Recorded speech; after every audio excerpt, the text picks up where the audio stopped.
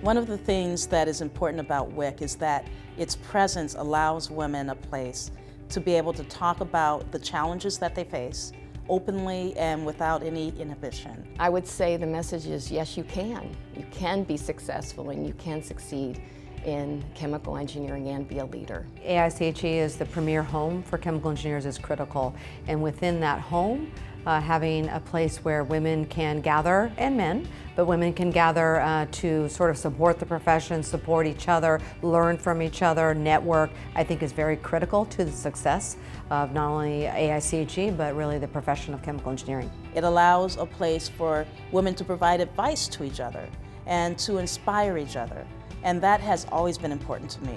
By coming to AICHE and having the women here as a resource, that was like heaven. I mean, it was, you got a chance to see other people that were similar to you. You got a chance to speak with people who had been through what you're going through.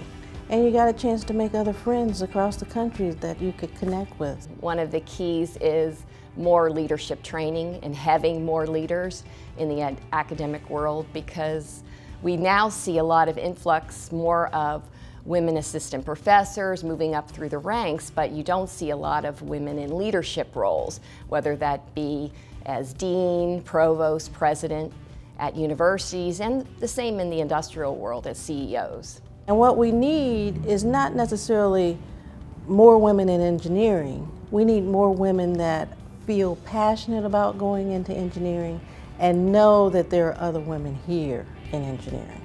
My hope would be that in the next decade, we can get at least a little closer to equity and representation of women in chemical engineering.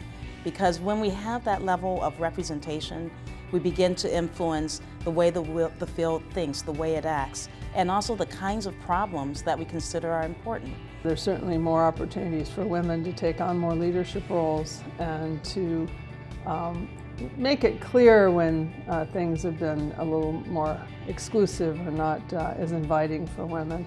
AICHE provides a number of ways in which it supports women.